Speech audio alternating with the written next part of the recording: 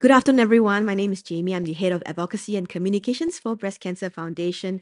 And I'm so glad that all of you can join us this afternoon for this panelist session. Our very first BCF in Conversation with entitled Saves Breast, Saves Lives. Brought to you by our very good sponsors, AstraZeneca, Hologic, as well as Specialist Women's Imaging Clinic.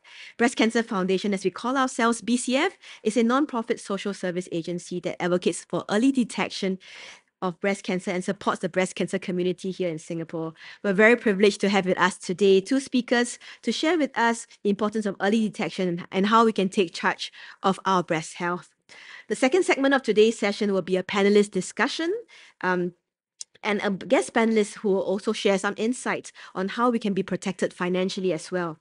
But first, let's begin with our first speaker, Dr. Ramyesh Danovani, consultant breast radiologist and medical director for Specialist Women's Imaging Clinic. Dr. Ramesh is a radiologist with a subspecialty practice in breast imaging and intervention. He's also an avid educator and researcher contributing to radiology residency locally, as well as supervising foreign breast imaging trainee from around the region. Let's put our hands together to welcome Dr. Ramesh. Thank you very much, Jamie, and thank you very much, everyone, for attending this session. To be honest, I'm very, very excited to be doing this because it's actually our first engagement with BCF that is after the whole virtual pandemic situation. So it's the first time to be back on stage and on live, and nice to see everyone in person again. So I'll just briefly introduce myself to elaborate a little bit more. I'm Dr. Ramyesh Danovani, and I'm a breast radiologist by profession, and that means that radiologists are doctors that look at your scans and come up with diagnosis. So I'm essentially a breast diagnostician, and we use both imaging as well as biopsies to come up with specific diagnosis for your breast disease. So today I'll be talking about focusing on screening mammography, because this is what it is all about, especially all the galleries that you see in terms of the pictures that you see. These ladies are cancer survivors, and part of the reason why they're cancer survivors is because they take charge of their breast health, they detect early, and they treat it early. And that's the whole point that we are trying to advocate. So we'll look at some facts and figures, some statistics. I'll try to get through that as fast as I can, and then we'll focus on mammography. What does it do exactly? And then I'll try to illustrate what happens to you in the process of obtaining a mammogram. So this is Singapore's breast cancer landscape. If you notice, this is one of the latest data. If you notice, the top most cancer is breast cancer. Obviously, I think we all know that, but how much is it exactly? This is how much it is.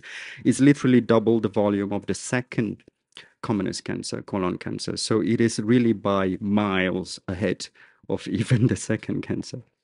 By age incidence, there is a little bit of talk or mentions with regards to younger breast cancer. We do see a little bit more of younger breast cancer here in Asian populations or even in Singapore populations, but by and large, it is affecting the middle age, 50 to 65 kind of age group. And this is the trend over the years since we collected data in Singapore from 1970 to the latest one on top. There is increasing pickup of breast cancers, whether that is due to inherent increasing occurrences or whether is it because we detect more of the breast cancers. Over the years, there is also improvement in terms of detecting by stage 1, 2, 3, and 4. We are detecting more of stage 1 disease lately, which is good, but we still need to improve a little bit on that. So early detection is key because it is the commonest cancer, but at the same time, where we will look at it slightly later on, the survival is fantastic if you detect it early. And then it has been shown that survival can be as high as close to 100% if you detect it at stage 1 disease. So that's the whole point. Now, risk factors for breast cancer, there's quite a lot, but we generally speaking would categorize the different risks based on low or average risk, medium risk, or high risk. Now, patients with high risk I think is pretty much clear cut in a sense that, for example, everyone knows about that actress that has known genetic mutation. Everyone knows about that. That is an example of known high-risk disease, and those patients undergo a select kind of screening approach. But for average risk, what are your risks, meaning for just average lady in the population? And the risk we're talking about if you have modifiable or non-modifiable risk. Now, even the modifiable ones are not that easy to modify, but they can be a little bit of a risk. Now, just bear in mind that these are not proven cause and effect kind of factors, but these are correlations or what patterns that scientists or data scientists see. Excessive alcohol intakes, excessive weights, and prolonged exposure to exogenous hormones. For example, you are taking hormones externally due to various causes, such as hormone replacements or contraception. These could all contribute towards exposing your breasts to the female hormones, and some of the breast cancers are hormone sensitive, meaning they pick up on the hormones and they grow on it. So this is an example of the risk factors in average population. Now, by and large, though, there is very little you can do about prevention. You might be able to pick it up early and try to treat it earlier. But in terms of preventing it, there's very little that you can do about that. So, which is why we are advocating mammography in a sense that it has been shown to be able to detect cancers early. Now, the use of mammograms is obviously very commonplace now. And in fact, it is the main modality that is being used in many national screening programs. Excuse me. For example, in Singapore, we are lucky to have the national screening program called the Breast Screen Singapore program. We are probably one of the very, very few Asian countries that has this organized national program. There are other European countries, Australia, North American countries as well that do have these, and these are based on mammography. They are not usually involving ultrasound or other modalities, and this is because mammography has been proven in many countries to be able to work very well in terms of picking up the cancers earlier. Now, it's been proven to also provide the benefit of a survival benefit by up to 40% in many studies. And of course, for that individual person, if you detect the cancer early, there is additional benefit in terms of treatment as well. Now, the 5-year survival benefit, 5-year survival for breast cancer, if detected at localized disease, meaning stage 1, or if stage 2 disease, is coming close to 100%, which is 99%, as compared to distant stage disease, meaning if the disease has spread, it will be as low as 27%. So, in essence, breast cancer is quite a manageable disease if the patient's cancer is picked up early enough. It is certainly not, as a clinician, anecdotally, I can share with you that it is certainly not the most aggressive form of cancer that you would encounter. It is not a cancer that would literally automatically be known as a death sentence kind of cancer. For example, pancreatic cancer, where your life expectancy drastically drops upon diagnosis. So breast cancer, there is still things you could do about it. And because it is so common, perhaps you might want to be able to help yourself in getting some of these survival benefits by detecting it early. Now, in case some of you are not familiar with what mammograms are all about, so the next couple of slides will be trying to illustrate what this is. Mammograms basically are X-rays of the breast. I think some of you may have come across or may have had chest X-rays, or you broke a limb. You may have had elbow X-ray, leg X-ray. So mammograms are X-rays of the breast. So it will come up in black and white image like this. So basically, what happens is the breast is exposed to X-rays, and then the detector will pick up on the outcome on the other side of the exposure, and then it will then be processed, and it will form image. And the images are now digitally sent to us, breast radiologists, to look on the display monitors, and then we'll then come up with diagnosis. So if you look at the furthest image where there are two ladies there, so that's typically what happens in a mammogram room. You have the mammography technician or mammographer who is trying to handle the breast. The breast is usually compressed. If you see the, okay, so Now, this is the X-ray tube that will be emitting the X-rays downwards toward the breast. And then this white item here is the compression pedal, and this black item over here is the detector. So this is the detector that receives the X-rays coming out of the breast, and it will produce these images here, will then send to the radiologist for interpretation. So this is what I do on a daily basis. Now, you may have come across 3D mammography as well. 2D versus 3D is not really a big jump in terms of modality or advances, but basically 3D mammograms is just an extension of 2D mammograms. It is still all under the realm of mammography. It's just, for example, if you have a CT scanner that is 32 slices versus a CT scanner which is 64 slices. So the more slices you do, the more you'd be able to have in terms of images and diagnostic information. So that's the difference between 2D and 3D. Now, 3D mammography has been shown to increase cancer detection rate and reduction in recall rate, which I will explain slightly later on. So this is an example of image. The image on the left-hand side here is the usual 2D mammogram, and the image on the right-hand side here is 3D mammograms. This is actually a video that is very, very slowly progressing, so you can't really detect probably. But basically, it is showing the breast from layer to layer, from skin to skin. It's every 1 millimeter we get information of. So this would uncover small cancers, for example. So this is what we do for 3D mammography, and this is also an example of 3D mammograms using a rose as analogy. And basically, you could see the internal structure of the rose easier with multiple exposure as compared to taking one single exposure of the rose from the front.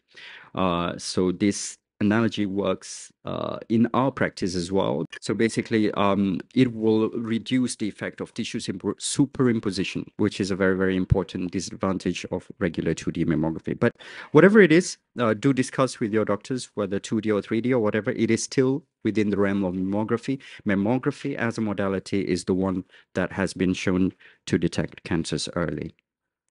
This is an example of how it is actually being done. This machine here is what you saw earlier on, where the lady was having the breast compressed. And then this is how the breast is being compressed. This pink structure here, the pink structure is the breast. This is the compression paddle, and this is the detector. So the X-ray exposes the breast from the top, and then it'll then be detected by the detector over here. Now, what do we look at? Do we try to see? The image on the left-hand side is an example, a very, very obvious example. I think you don't need to be a radiologist to see that there is a cancer here, because the rest of the breast is quite unremarkable as compared to this part. But sometimes we also look at what is called as microcalcifications, and that is shown here as a few dots of crystals. I don't know if you could see these. These are examples of microcalcifications, especially in some low-grade cancers or stage 0 cancers. They can present in this manner. Now, I would like to share with you that usually if they are in the form of microcalcifications, they are not palpable, meaning you cannot feel it. These are very, very tiny structures. In fact, they are approximately 0.05 microns. It is unlikely that you could feel it with your fingers. So if you can't feel it with your fingers, but you have that cancer, what does that translate in terms of picking up the cancers early? So therein lies the rationale of justifying doing early detection, because by the time you could feel it, by the time these things grow from 0.05 microns to become 1 centimeters, or the average size of you feeling a lump in the breast is usually about 2 centimeters, which is stage 2 disease. So stage 2 disease versus stage 0 disease. I think it goes without saying. Now, in Singapore, our screening mammography recommendation is ladies aged 40 to 49 is once yearly, and those aged 50 and above once every 2 years. And this follows the Breast Screen Australia program as well. Now, I think maybe next couple of slides will be addressing the mammography journey. What would you expect to encounter or to experience when obtaining a mammogram? But first and foremost, do get the right information. Try not to get information from, friends who are maybe untrained or may not be fully aware. Get the right information on why mammogram is good for you. Maybe even consult BCF if you're not sure. Because there's a lot of myth, or rather false news regarding mammography, which is unfair on mammography side. But when you are considering it, please use the right level of information and discuss with your doctors, what approach you should need in terms of obtaining screening. Now, if you and your doctor are now comfortable to obtain screening mammograms, do make a booking, and then upon the day of arrival at the mammography clinic, just make sure that you are not wearing jewelries and talcum powder, for example, because these may affect the image that is being produced. The radiographer usually will take you through what to expect on the day itself. Usually, she will be asking screening questions. For example, do you have any breast history, any breast surgery before, or do you have any family history? So don't find that as intrusive. Just think of it as being very, very useful for, especially for diagnosticians like us, in order to see or make the right interpretation when we see the image. And then after that, she will then take you to the mammography room that we saw earlier. And I've reproduced this here as well, the mammography room. And then she will ask you to expose your breast, and then she will then compress your breast. Now, why does it need compression? This compression is a little bit of an issue for some patients, but by and large, most patients are quite comfortable. But some patients do ask, why is there a need for compression? Now, compression is important because the breast is a pendulous structure. It's an appendage. Its position changes. Sometimes its shape changes even during the month of throughout the menstrual cycle. It changes as well, inconsistencies and so on. So it's very important to fix it in place so that we can get full view of the entire breast. That's one thing. Secondly, if the breast is not compressed, the amount of radiation that goes in, and to compare that with adequate or accurate diagnostic information can be a little bit tricky. So we need to minimize the amount of radiation that goes in and provides the best level of diagnostic information in just a single shot. So medical imaging is usually like that. We want to minimize radiation that you receive, and then we want to maximize the diagnostic information that we can get. So these are the four basic views that we have: two for the right, two for each breast, actually: RCC, LCC, RMLO, and LMLO. So the breasts are positioned in these manners. So they will be compressed in these manners. You can imagine this lady here having each of these views. Each view may take about a couple of seconds, maybe around 3 seconds or less. So altogether, it'll be about just a couple of minutes. Of course, preparation before that and preparation afterwards will give you a couple of minutes more. So the total examination time in a very smooth, straightforward case, only 4 view requirement, is maybe around 10 minutes max. Now, bear in mind that these are basic views. The radiologist saying it may not have seen your views before, and additional views may have to be performed. So out of these, what are the outcome? Now, after you have come out of the mammography room, I'm sure you are thinking a lot. What did the radiologist see? I wonder if there is indeed cancer or blah, blah, blah. So this usually is an important element of a breast patient, in which there is a lot of anxiety involved, and most places will try to expedite the outcome of a screening mammography. Now, there are 4 general groups of outcomes. Obviously, normal is clear. There is no concerns there. Benign is there is an abnormality, but the radiologist is not concerned. It's not a crucial or significant abnormality. We're just going to leave it. So we call these as benign, or sometimes you may say it is BIRADS 2. That means we'll just leave it be, nothing to do. Now, the third group is the difficult group, because it is called recall for assessment, because there is something there we are not certain about. A huge portion of this, about 70 to 80%, are actually negative. So they are false positive. Upon further assessment, they turn out to be negative. So 80% of patients who are recalled still have a good chance of it not being cancer. So don't be too alarmed if you get recalled necessarily. Of course, you need to be concerned and do go for it, because don't skip it, because there might indeed be something there. But the vast majority of patients are cleared after that. Now, obviously, if you happen to be the unfortunate ones, it may indeed be malignant right from the start. Even from the four basic views, sometimes we can see a clear-cut malignant case. So what happens to you when you're recalled for assessment? You'll be recalled for further imaging. There are various other mammographic views that we could do in order to view certain parts of the breast. We may also ask for additional ultrasound imaging to be done as well. Now, usually from these, the radiologist would be able to decide if it is clear or not, and then 80% gets discharged. Now, the balance, 20%, usually will need further biopsies. So this is what happens from suspicious to malignant going to biopsy. Obviously, if a patient is already malignant from the start, she will need completion imaging because we need to stage the disease, and then we need also tissue diagnosis as well. So that's where biopsy is. Now, biopsy is extremely crucial in breast diagnostics because without a biopsy, we will not know what we are dealing with. We just have the appearance of the lesion, but we don't know what that lesion is. So biopsy is part and parcel of a breast workup.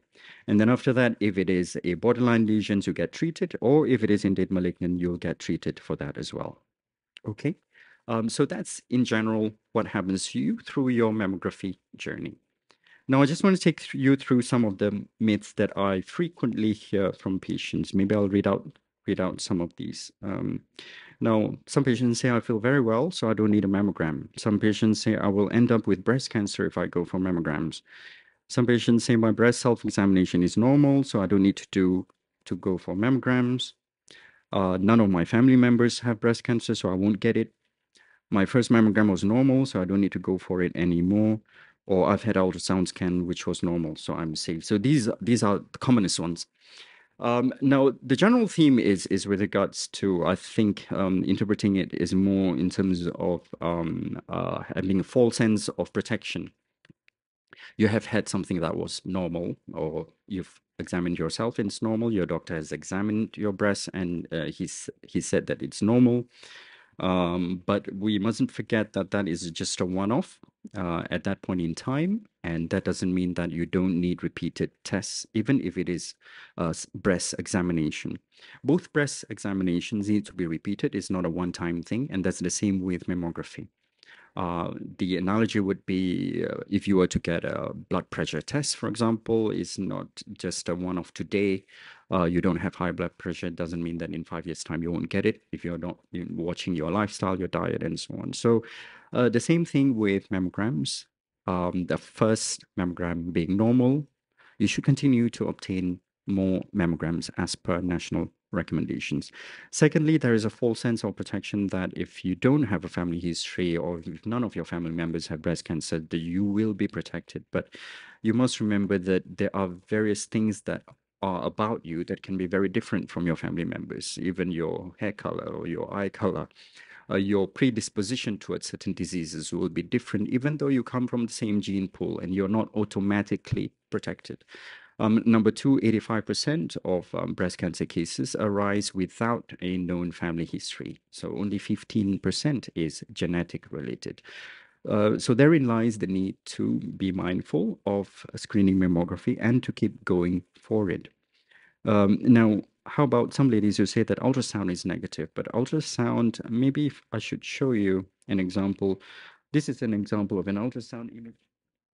And as you could see, it is very, very different from a mammogram image. So it's entirely different camera.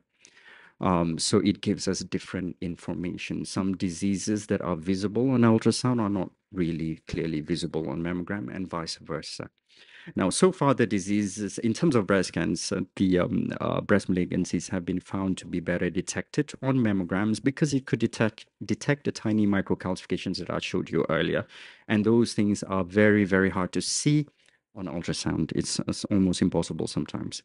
But anyway, is there another type of modality that we do recommend is breast MRI, for example. It is a test that is recommended for those with very, very high risk, those with known genetic mutation, but that's not part of general population recommendation. Plus, it's very, very expensive, so there's no point going for breast MRI if you are at average risk.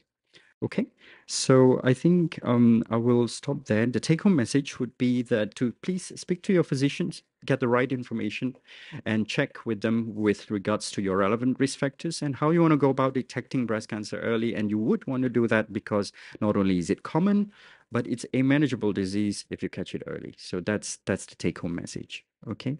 So with that, thank you so much for your attention. Thank you, Dr. Ramesh. We'll now introduce to you our second speaker for today, and that's Miss Susan Leen, General Manager for Breast Cancer Foundation. Susan has served in the social service sector for more than 30 years, and she understands the challenges faced in the community. Being involved in cancer prevention initiatives in the last 8 years, she continues to enhance the advocacy of breast cancer awareness and importance of early detection here at Breast Cancer Foundation. Let's welcome Susan, please. Good afternoon, ladies and gentlemen. Welcome to our In Conversation today. As you can see from the screen, indicated very clearly that in February, the World Health Organization announced that breast cancer has overtaken lung cancer as the most common type of cancer in the world. How's the situation like in Singapore?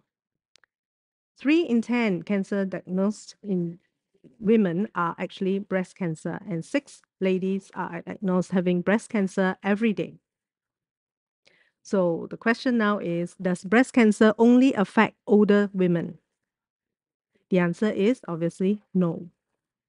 1 in 6 of the breast cancer cases diagnosed in Singapore are actually for women under 45 years of age. As you can see from these statistics as indicated, about 75% of these ladies are in the age range 50 years and above, with a balance of 25% below 50 years old.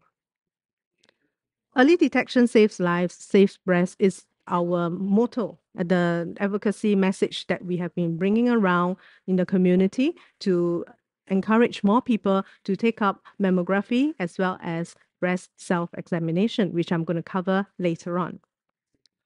Okay, so although the figures are quite scary in that sense that there are more people being detected having breast cancer, the encouraging part here is the 5-year survival rate has improved significantly over the years.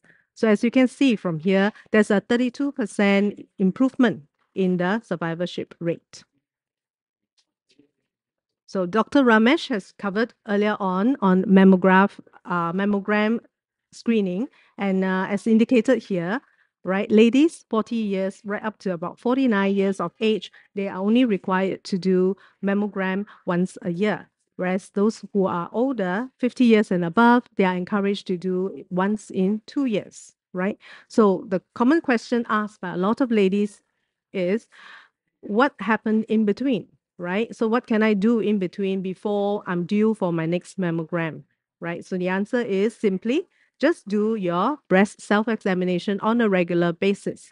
So for those who are 20 years, right up to maybe, say for example, 50 or so, while you're menstruating, so you can do the breast self-examination on the 7th to the 10th day from the start of the menstrual cycle. And for those who have menopause, you can actually choose a nice date in any month, right? And keep it as a constant and monitor from there, right?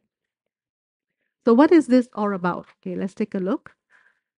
So basically, these are the regular tests that any women 20 years and above are able to do on their own, in their own comfort of the home. You can do this in the shower, on the bed, in front of the mirror. So basically, 3 basic steps, all right? So with the arm raised, as indicated there, right? And 3 of your finger pads, right? You just move around your breast in a circular manner, all right, for about 10, some may take about 15 minutes to detect whether there's any abnormalities on either one or both of your breasts. Right. Later on, we'll have a video that will show you in greater detail how this is done, so you will have a clearer understanding if you have not been doing so. Now, this is very important because during such monthly examination, you will find that some ladies actually detected lumps or pains and so forth. Okay, these are the common things that you may notice, right? Such as bloody discharge, dimpling, a lump in the armpit. Random lumps also is possible. Then lymph discharge, nipple inversion, skin rash, texture change, and unusual pain, right? So during the self-examination, if any of this is being detected, right, it's very critical that a doctor needs to be consulted. Don't wait for your next mammogram screening. Just go and consult your doctor to find out what's happening, all right? So it may or it may not be cancer. Your doctor will be the best party to advise, okay? So later on, yeah, as I mentioned, get hold of one of this card and you will notice that we actually have a calendar at the back for you to fill up the spaces, right? So what we are encouraging is for ladies age 20 and above to, if you're menstruating still, then you have to do your self-test for 7 to 10 days from the start of your menstrual cycle. But of course, for those ladies who have actually menopaused, then you just pick any one day in the month, all right, and stick to that one day so that it's easier to remember, and then you continue doing your self-test, all right, or self-examination, right? So on a regular basis, such can definitely save life. And it helps you detect early also. We have a video here for you to see to understand better how to do a breast self-examination. Let's watch the video together. All women are at risk of getting breast cancer, and the chances of developing it increases with age. But we also know that early detection can save lives. Empower yourself and the women you love with the gift of early detection. Here's how to do it. Here is how you can conduct breast self-examination, or BSE in short. If you're menstruating, do the BSE 7 to 10 days after the start of your menstruation.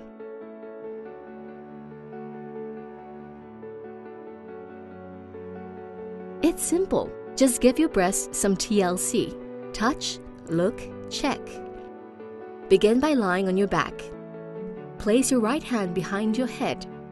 With the pads of the middle index and ring fingers of your left hand, gently yet firmly press down using small motions to examine the entire right breast. Use any of the following patterns you're most comfortable with to ensure you've covered all of the breast tissue. Next, sit or stand and feel your armpit because breast tissue extends to that area. Gently squeeze the nipple, checking for discharge. Repeat the process on the left breast. Now, stand in front of the mirror with your arms by your side. Look at your breasts directly and in the mirror. Look out for the signs of breast cancers, which include 1. A painless lump in the breast or armpit. 2. Rashes around the nipple. 3. Discharge from the nipple. 4. Changes in the skin over the breast or nipple. 5. Retraction or pulling in of the nipple. Also note the shape and the outline of each breast. Check to see if the nipple turns inward. Do the same with your arms raised above your head.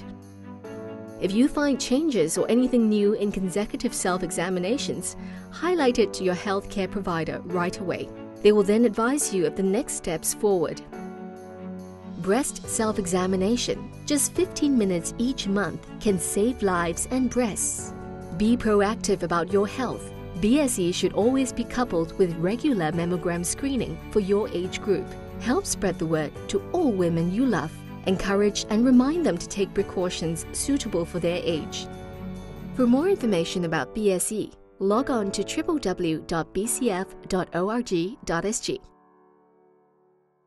So the card, as I mentioned just now, actually shows you the common problems that a lot of ladies may encounter, as well as, the various steps involved to do a self-examination. So for those of you who may want to do a quick scan, you may also use this QR code here to do a scan and be able to understand the steps better so that you can share this to your loved ones, to your friends. What I'm going to share with you next is a short clip from the recent launch of our ahead of time photo exhibitions of the cancer survivors, right? We were honored to have our health minister join us for that particular evening to launch this exhibition, a very meaningful exhibition, which will go digital after the end of June, all right, from July right up to December. So let's hear from our minister. If we just be more aware of the threats and risks around us of various diseases. We take early action. It costs little, but it can avert so much pain and suffering. You can now be assured whatever you do now on preventive care, on breast cancer, is now the top agenda of MOH. I've come to the end of my presentation. So should you have more questions about breast cancer and how to prevent it and so forth, please come forward and contact us at the Breast Cancer Foundation. You can follow us on our Instagram, on our Facebook, as well as visit us on the website. Thank you. Thank you, Susan, for the very insightful sharing about breast self-examination. We'll now move on to the second segment of today's session, which is actually a panelist discussion among the panelist guest speakers that we have had earlier. So without further ado, I'd just like to introduce to you Ms. Vivian Lim, the lead curator of TEDxSingapore, co-founder of GEN. She's a very talented community builder and was selected among the Obama Foundation's inaugural leaders for Asia Pacific in 2019. Let's put our hands together to welcome Vivian. Thank you so much, Jamie. And thank you so much to the Breast Cancer Foundation for inviting me. So for this segment, I'd like to invite our speakers. We've heard them share a lot about, breast cancer, about preventive measures, about what the foundation is doing. So we'll invite them up to share with us a little bit more. So can we have Dr. Ramyesh and Susan back on stage with us here, please? Thank you. And I would also like to welcome another guest, Ms. Emily Wong, who's the Chief Operating Officer of FWD Singapore, just to shed a bit more light as well, other than from medical point of view, foundation point of view, in terms of financial as well. What can we do, when it comes to breast cancer? So a warm welcome to the three of you. Thank you for spending Saturday with us today. Yep. So I'm going to start with you, Susan. Because just now you mentioned a lot of things that Breast Cancer Foundation has been doing, and this exhibition as well. So to those that's dialing in online, you guys should really come down and visit the exhibition as well and see what BCF has been working for the community. So my first question is, Susan, BCF has been a great support for the community in this aspect. Can you share with us a little bit more about what are some of the things, initiative that BCF has been doing to support the Breast Cancer Foundation, breast cancer community here in Singapore? Good afternoon. Okay, as you know, this is our 25th anniversary, right? So we have been advocating breast cancer awareness and early detection for the last 25 years. Right. So as you know, we can't be doing this alone, right? So we definitely need corporates and individuals to support us in the cause. So what do we do for people, whether they're newly diagnosed or simply wanting to find out more because they're caregivers? So we actually are located, as you can see on the screen, at the Breast Cancer Center. This is the first Singapore breast cancer center, and we are located in Sin Min Avenue, right? So all are welcome to find out more information. And over at this place, we also offer services and programs for cancer survivors, right? So we offer quite a whole range, as you can see, support group, and even unique programs such as wig loan, right? As you know, because when people undergo chemotherapy, they may lose their hair, at least during the period of their treatment. So in case they need some help, this is one place that they can seek help from, and a whole variety of other services and programs. Okay, so feel free to contact us to find out more. Yes. I remember I was there at the opening, and it's really so incredible to have such presence of a community space within in an estate like Sin Min as well. So, just wondering as well, what about the community at large? What are some of the activities that BCF has been working on? I recall there's always the signature pink ribbon walk annually. What about outreach to a larger community? Yes, we do have our Pink Ribbon Walk, a very signature annual event, and we're having it very soon in October as well. Feel free to take part and join us, and support us in this advocacy effort, right? So other than that, you will notice, as I mentioned briefly just now, we have exhibitions like what you just saw, a photo exhibition that talks about the survivors and their journey and their inspirational story. So besides this, we do have very regular talks to the community. And if you look at the next screen, you will notice we even have the very iconic pink building, right? And I know a lot of people are very much aware of this. So during the month of October, which is our BCAM as we call it, Breast Cancer Awareness Month, right? Many buildings are up in pink, okay? To remind us on the importance of breast health.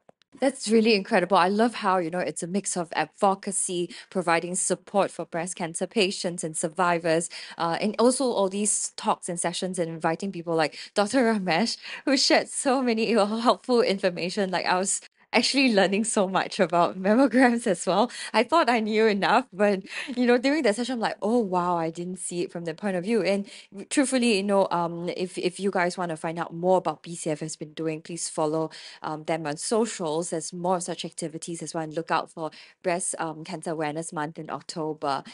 So, on this note of sharing learnings and letting the community learn more, Dr. Ramesh, just now you mentioned a lot about the benefits of screening or mammograms. I do have one question, and it's probably for the younger audiences in the crowd, because we know that, for our parents' generations, yes, it's something that it should be regularly done. But is there any medical reason for below 40 why, below 40 are not as encouraged to do? Or am I wrong? I can be I think I'm very ignorant. Yeah, Thanks, about Vivian, this for the question. piece. No, we do encounter this question fairly often in clinical practice. There are younger ladies, and we do anecdotally also see there's a rising trend or more and more younger breast cancers that we see. But still, as Susan has shared in the statistics, the overall volume is not really that high for us to warrant a mass recommendation to every woman there is in the population below the age of 40 to go for mammography. That is one thing. Secondly, is there is not only just costs, but there is also radiation involved. So in medical advisory, we are a little bit careful, and we would want more research data to back recommendations if there is radiations involved, because let's not forget these are healthy ladies, so we cannot just simply make recommendations when there is radiation. But having said that, it is very important to discuss your risk factors with your doctors. Let your doctors decide what is the best way, because there are some role for mammography even in select high-risk groups, even if you are below the age of 40. That's one thing. Secondly, there is no doubt about doing breast self-examination or having your breast checked using ultrasound, for example. Your doctor may recommend that.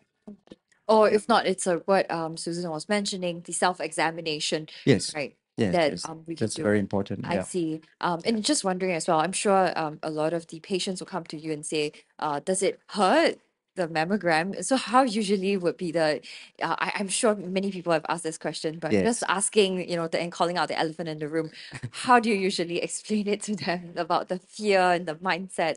Yeah. By and large, the patients are quite comfortable. It's a misconception. There is, of course, compression involved, and that's very transient, maybe a couple of seconds, but they are usually not in the form of sharp stabbing pain. They're not excruciating. They are more like pressure, discomfort. Obviously, I can't say this firsthand, but it is based from what my patients have told me. So it's very, very unusual to see a patient crying because of the pain, for example. That almost doesn't happen. So And I like how just now you identified that it's just 10 minutes, right? The whole procedure. So I think that removes a lot of the fear. I'm sure, BCF, you would have questions like that, right? As you do awareness and outreach. Women generally are also a bit fearful when it comes to encouraging them for mammogram checks. Yes, they are fearful, especially the elderly ones who have not gone, right? So that's why over at BCF, we also tap on social media to reach out to the young ladies so that you can encourage your mothers, your aunts, even your older sisters to come forward for your mammogram screening, right? It is not as painful or scary as it sounds, right? So doctor already assured us of that. Yes. And I guess all of us here who are listening to this information can also be advocates, right? And tell people, no, I heard it from Dr. Ramesh, it's Yes. not painful. Right. Thank you. Just dialing it to the financial side of things, of course, understanding medical and psychological fear. When it comes to the financial state of things, right? Of course, if we go a little extreme when it comes to recovery from breast cancer, from a financial standpoint, that's why I'm looking at you, Emily. You're from FWD. I'm sure you have met or heard enough case studies like that. So, what should one look out for when it comes to ensuring that they're financially prepared now that they are mentally, medically, everything prepared? What about financial preparedness? Thank you, Vivian, for that questions. Good afternoon, everybody. Thank you for being here. I think this question is about how much is enough, right? How much coverage is enough for to prepare for critical illness.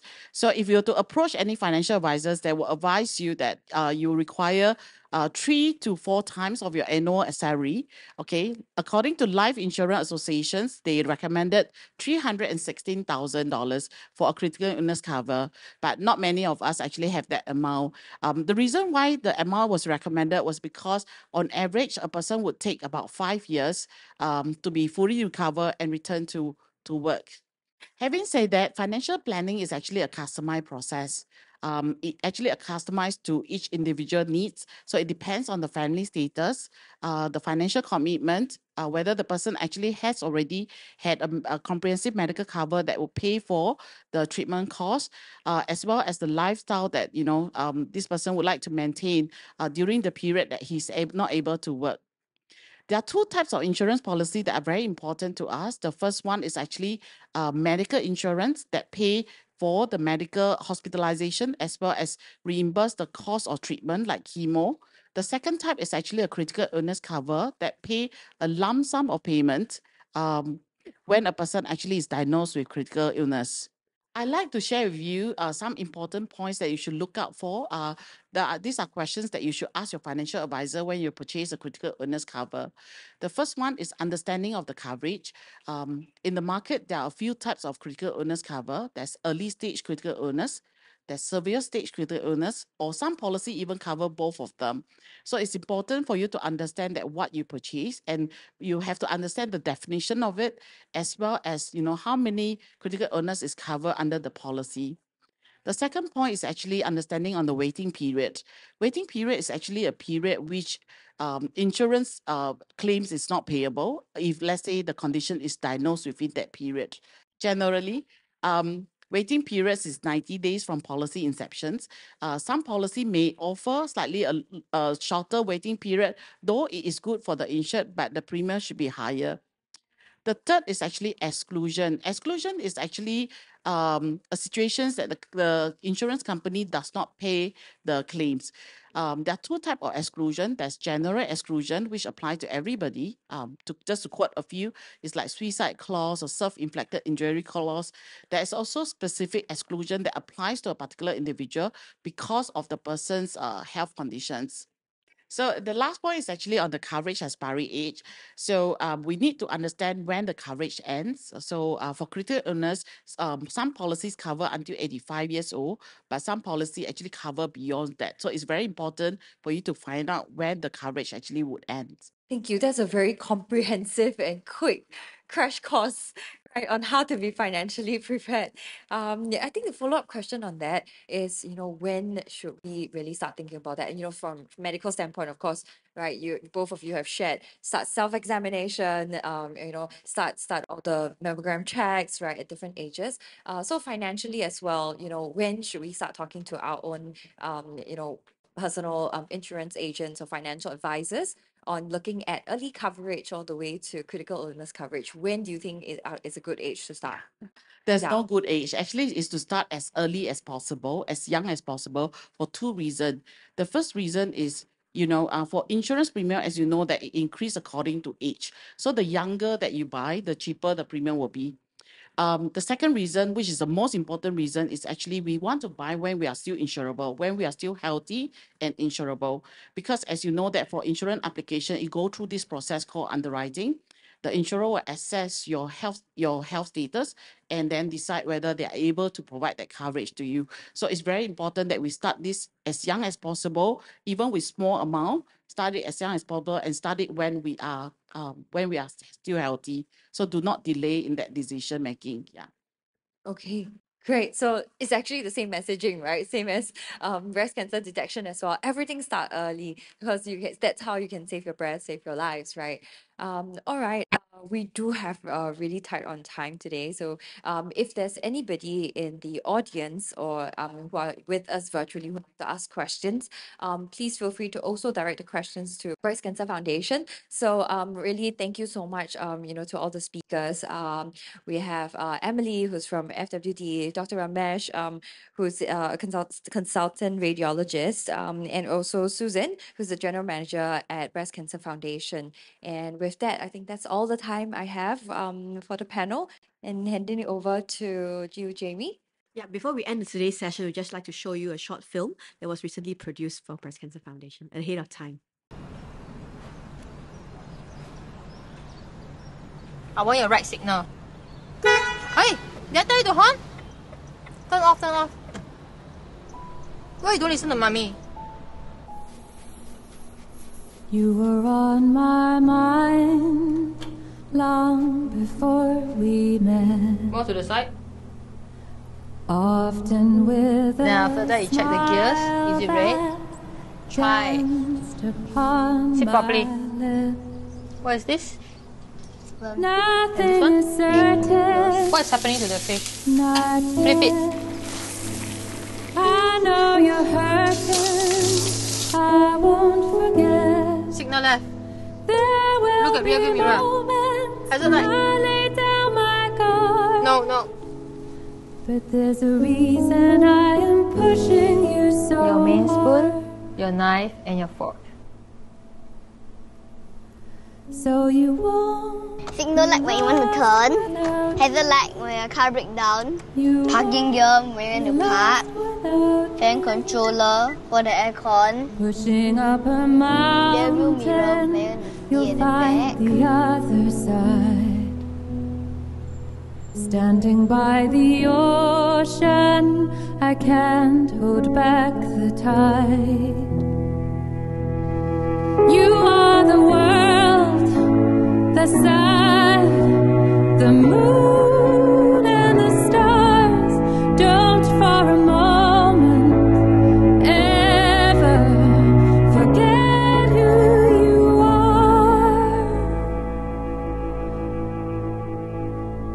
And you won't be lost without me. You won't be lost without me for long.